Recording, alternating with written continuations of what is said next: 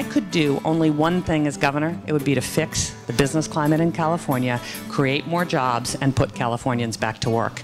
Because if that happens, then all other things become possible. Meg's plan is so important.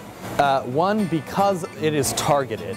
It is specifically designed to create jobs and keep jobs, to provide incentives for small businesses and business owners to start businesses and keep those businesses in California. We have got to recognize the fact that we now compete with Arizona, Colorado, Utah, and Texas. And all those governors have their eyes on our jobs. With what's going on in our state right now, I think we need somebody that understands how businesses are run.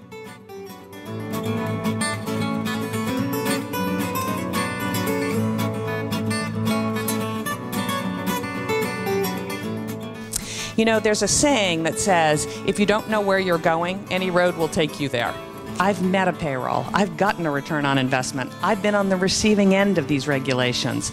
And frankly, I think it's about time that we have a governor who's been a business person, who deeply understands what the issues are and can turn this state around.